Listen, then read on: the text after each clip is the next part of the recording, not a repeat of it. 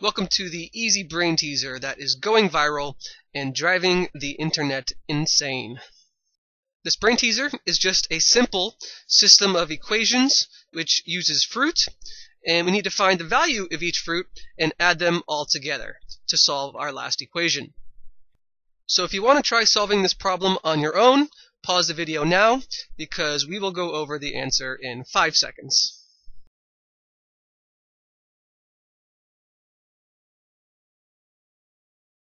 Alright, so let's get started with our first equation.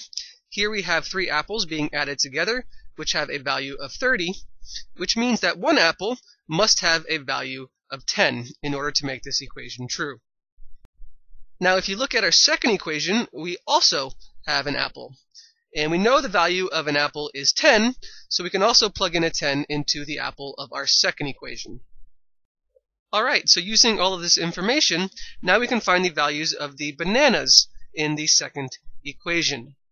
We know that the bananas must have a value of 4 in order to make this equation true. 10 plus 4 plus 4 is equal to 18.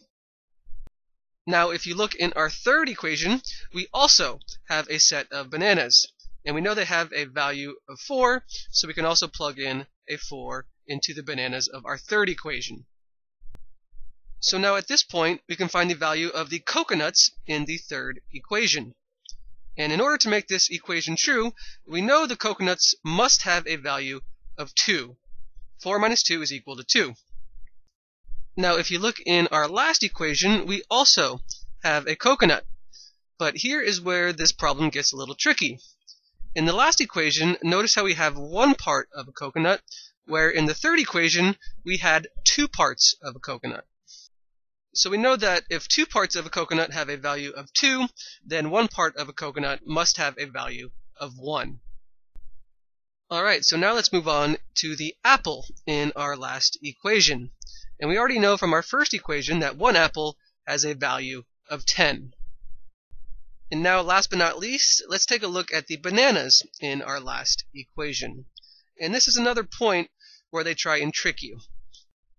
Well, we know from our second and third equations that the bananas have a value of 4. But if you look closely, in the second and third equations, there are 4 bananas in each picture, where in the last equation, there is only 3 bananas. So now we know if 4 bananas have a value of 4, then 3 bananas must have a value of 3.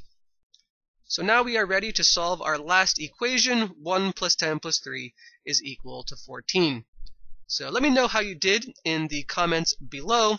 I personally thought this was more of a trick question rather than a real math problem, but I hope you enjoyed it, and I will see you in my next video.